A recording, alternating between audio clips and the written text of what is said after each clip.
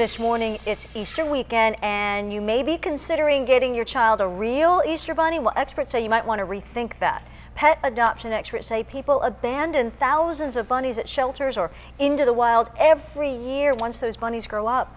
Rabbits do mature very quickly. They can live as long as a small dog and they can be pretty expensive. The ongoing cost for one rabbit can add up to about $80 a month, and that's not including vet bills. And if you already have pets, a warning about other Easter gifts. Some treats and decorations could be harmful to them.